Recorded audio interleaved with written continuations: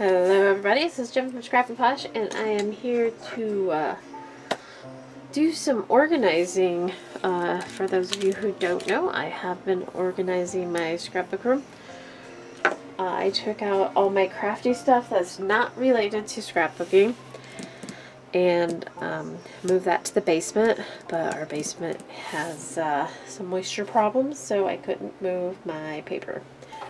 So now this room is just scrapbooking or paper crafting. So I had 4 bins full of scraps, and I took one day, and it was 12 hours on that day to organize those bins. And then I also used my Stampin' Up! Punches and stamps to make some sentiments, and I just picked one, and so now I have these over here. And what else I did, I went through all my old envelopes and papers, and I got these little containers by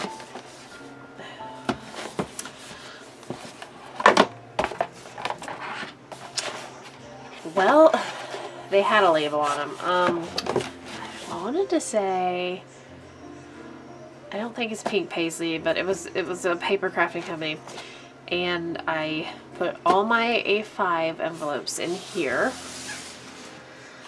Some of those envelopes had cards with them or paper to be folded into cards. I made those, and then I also took one of my paper packs, and it was a yellow and gold one, or yellow, gold, and like browns, and I made all A5 size cards out of those.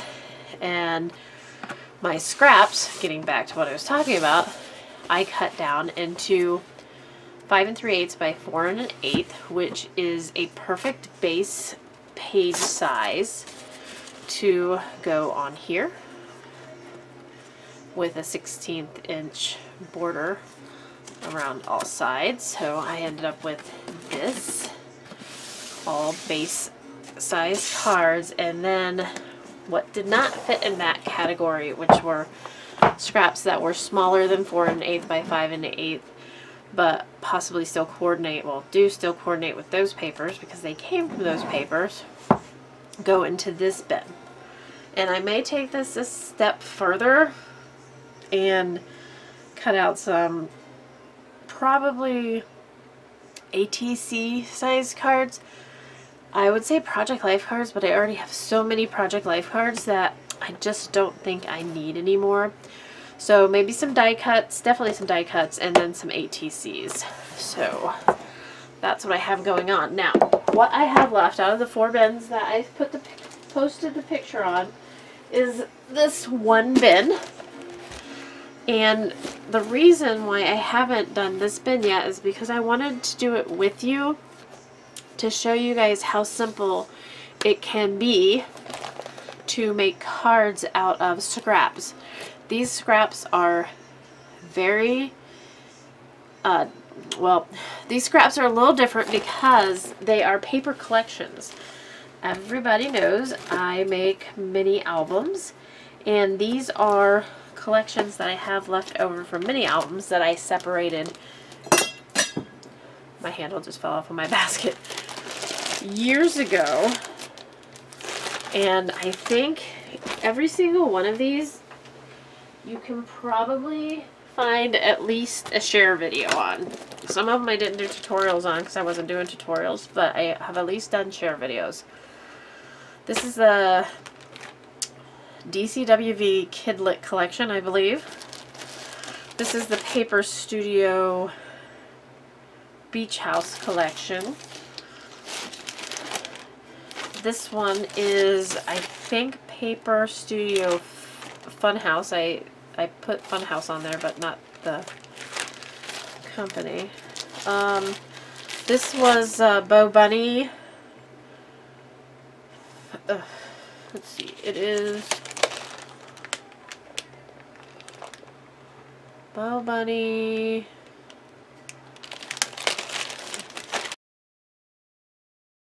Back reversible heavyweight Camp-A-Lot. And then this was a DCWV collection. It was also nature. I have a fun winter collection, the DCWV, I think it was North Pole possibly. I also have this 6x4 in that one. This one was, I think, a Bo Bunny collection. It's pink and gray. This is the DCWV All Dressed Up. Authentique Back to School, I think it was. This was from my Tim Holtz album. So there's 2 Tim Holtz paper pads, and then we have some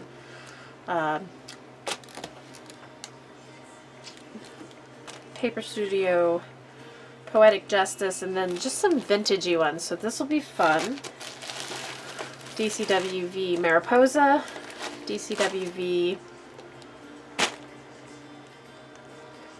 testing my knowledge, guys, Black Currant, DCWV Stardust, and Graphic 45.